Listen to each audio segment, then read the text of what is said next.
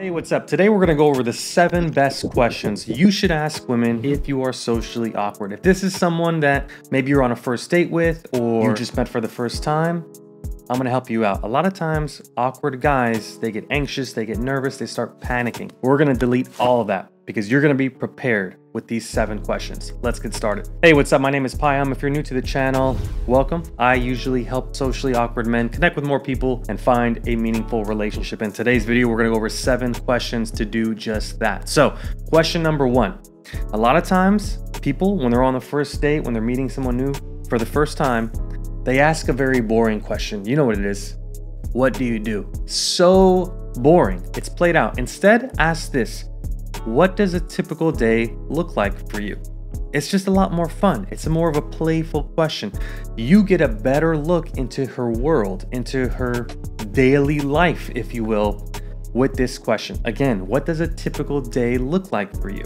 Right? She can be playful with the question. She can tell you about what she does in the morning, at night, so on and so forth. I typically find that people get just turned off with the question, what do you do? It's so played out. I know it's part of like how we get to know people, even in networking circumstances, aside from romantic occasions, but it's just boring. All right, now your goal is to not be boring. Your goal is to not have the vibe drop off, to have her engaged, for you to feel comfortable, right? Well, this is gonna take a lot of the pressure off of you from having to think about what to say, because when you ask this question, it's actually a question that takes a little bit longer to answer. Make sense? That's question number 1. All right, question number 2 is, what are you most passionate about? Okay, now again, a lot of people, they'll ask a more boring version of that question. What do you think it is? What are your hobbies? Okay, it's not like that's a bad question. I'm not saying that any of these suggestions that I'm giving you, these are just based on my own personal experience from men that I've talked to as well. But what are your hobbies? It's just another boring question. That's just a reality situation. But when you ask, what are you passionate about? You're really asking, what do you love, right? And when you ask this, you really get an inside look into, well, what does this person value? Where do they spend their time? Where do they spend their money? Right? And it's an exciting question to answer, because who wouldn't want to talk about their passions? If you ask me about soccer, for example, which is a huge passion of mine, I could talk about it for days, or making videos or whatever, right? So my point is, you want to create a positive synergy with the person you're speaking with, right? She's going to associate you with positivity when you ask a question that makes her feel good. Asking what her passions are and digging deeper into her passions, that's a no-brainer. That's question number 2. All right, question number 3 is, who is someone that inspires you?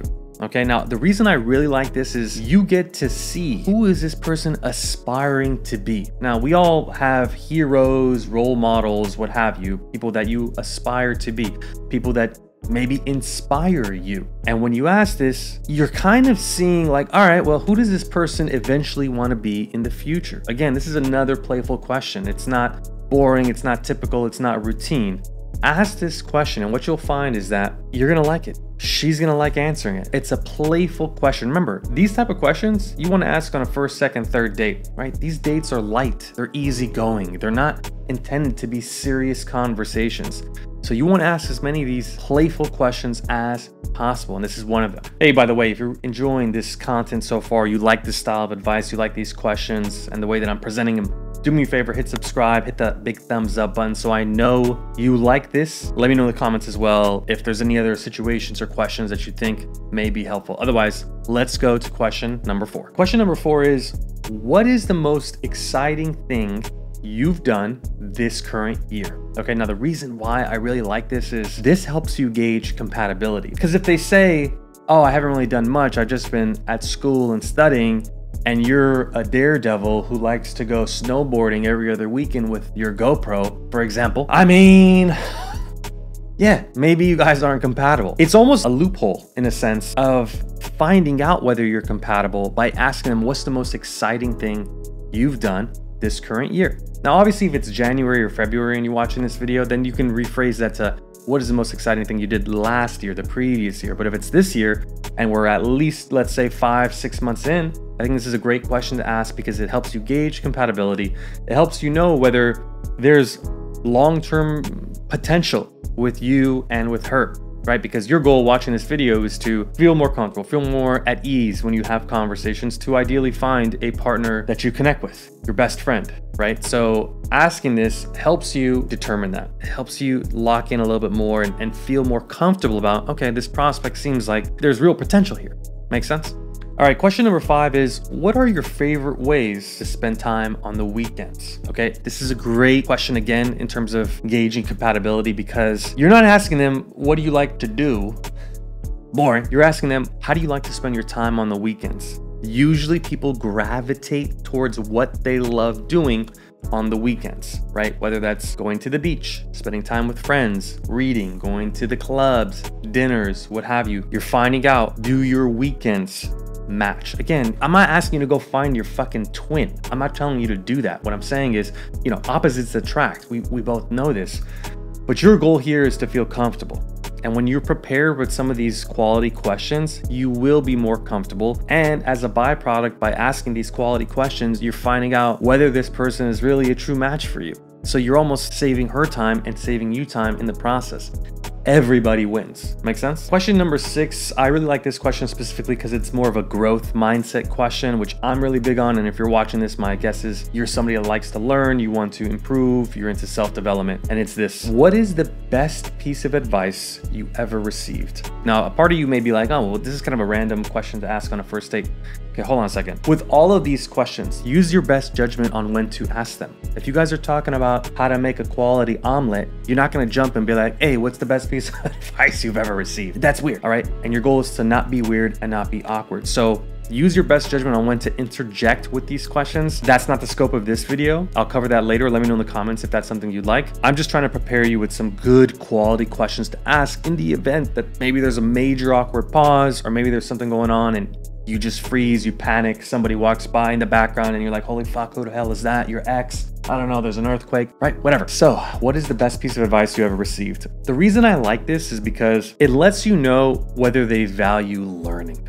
You know what I mean? Because if they don't have anything, or they can't think of anything, that's not necessarily a red flag by any means. It's not. Some people just may have bad memory. Maybe they can't recall. Maybe it was years ago. Maybe it was in an email and they didn't store it in their brain, whatever. But it lets you know whether they like to learn just based off how they answer the question. It's not necessarily about the answer. It's about how they answer it, because you want to see, is this somebody that values learning and growing and seeking and is actively seeking advice and feedback? That's how we grow. That's how we learn. That's how we get better at stuff. You know, you're trying to learn another language. You're trying to get better with your confidence and your social skills. So asking them what's the best piece of advice they've ever received lets you access that part of their life that, are they trying to grow? Are they trying to learn? Okay. All right. Question number 7 is, again, another compatibility sort of mindset question, if you will, which again, as you can tell, I'm big on these. What are your goals this year? Okay. Now me, I have annual goals, daily goals, and weekly goals. Not everybody is like that. I'm not telling you you need to be like that. I'm not saying that she needs to be like that, but it helps you gauge compatibility. Because if they can't just name off a few right off the bat, but you can, you just gotta be mindful of that, because you may be living your life in a way that's much different than her. And you gotta ask if that's okay with you. Are you open to somebody that's maybe not as organized, diligent, disciplined, and ambitious as you? There's nothing wrong with that. I can't answer that for you. You gotta answer that for yourself. But when you ask, what are your goals this year?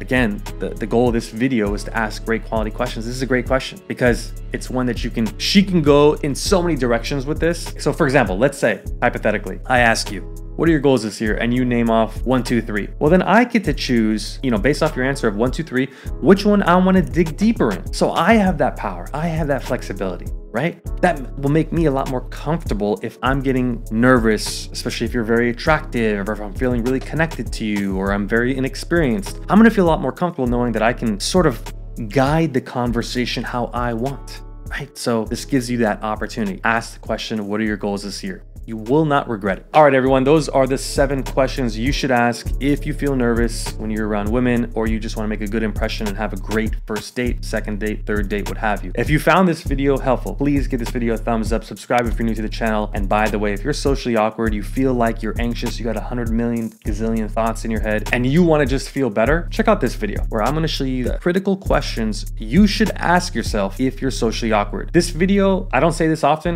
can literally change your life because these are ballsy fucking questions and it's gonna help you remember what's important in life. Otherwise, thank you again for watching and I'll see you guys in the next video. Take it easy. Bye-bye.